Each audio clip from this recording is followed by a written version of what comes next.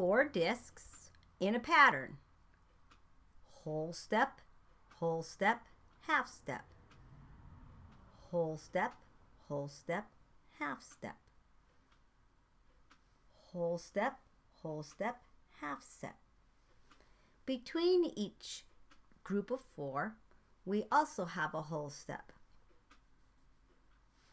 To go around the circle of fifths, using the tetrachord scales, also known as octopus scales, we use the 4 fingers of each hand and we let the thumb rest. It's not going to be involved.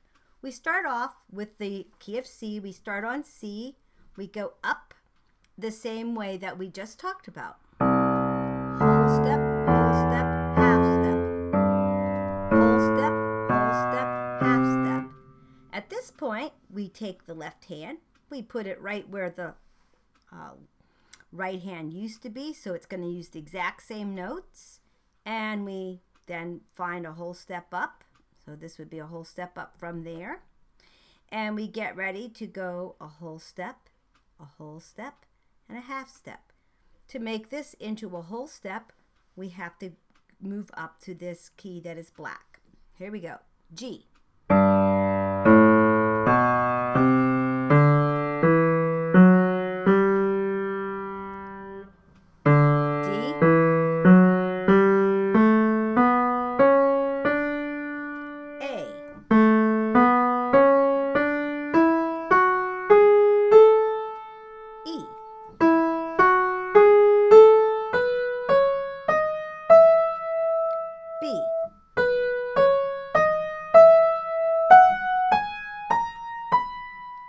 F sharp.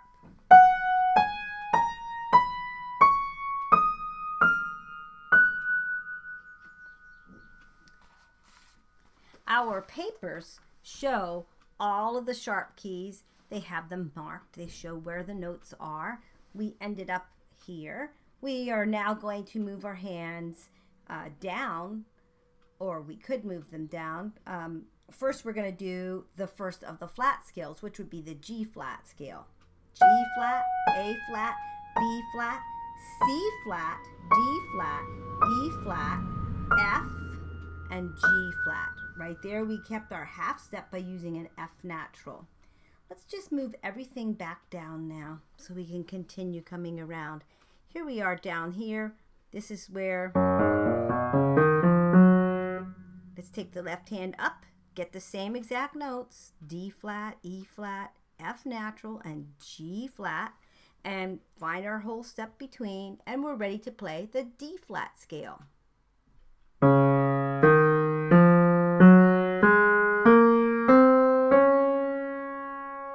A flat.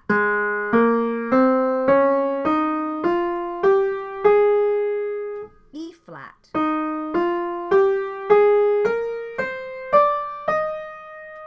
B flat.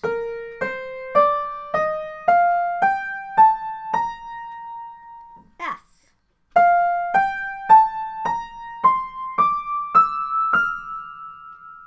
C.